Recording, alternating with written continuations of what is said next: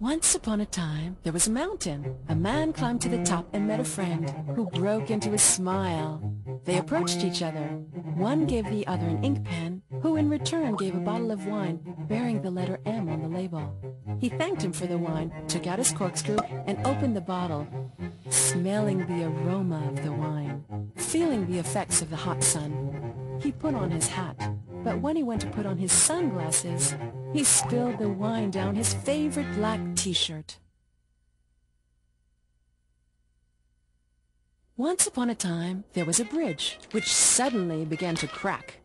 In a nearby street, there was a small bar with wine glasses, plates, spoons, and some water glasses on the table.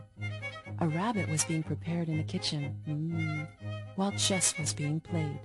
It was then that the bridge cracked and collapsed. The glass pane in the bar shattered.